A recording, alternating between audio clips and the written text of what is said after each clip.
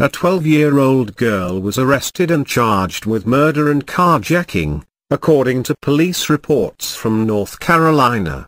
Additionally, 2 teenagers along with the 12-year-old have been charged in the shooting death of a North Carolina man during a carjacking.